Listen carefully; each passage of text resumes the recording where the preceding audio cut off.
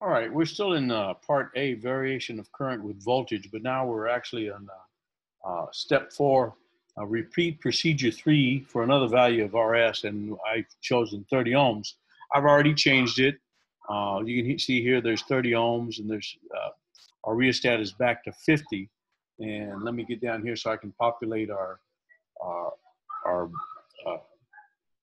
data table. There's still data table 1, but it's the right-hand side with RS equals to 30 ohms.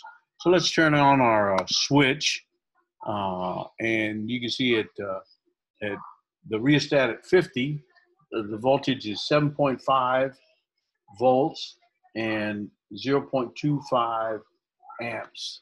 Now let's change this to 40. Oops, too much. 1, 2, 3, and 40. Now we've got 0.29 amps and 8.57 volts. Let's put this down at 30 ohms, and its voltage is 10 volts, and current is 0.33 amps.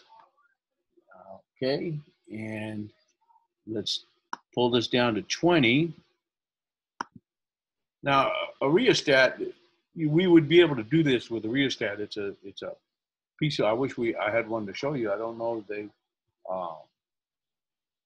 show you. They might show you in the photo.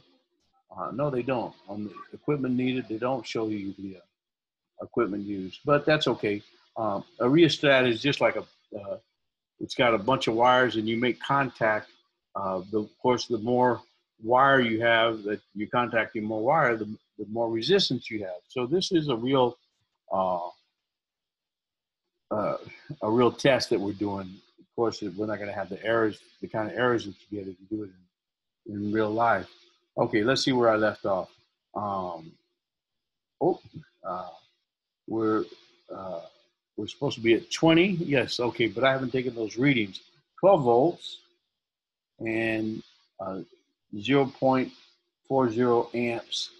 And now let's take this down to 10 and 10 ohms, and it's 15 volts and 0.5 amps. And that should be our data. Next, I'm gonna hide the value of whatever I choose for a value here. I'm gonna hide it, and we'll run the test, and you'll do your part data table 2 with an unknown resistance, and you have to calculate the resistance. All right.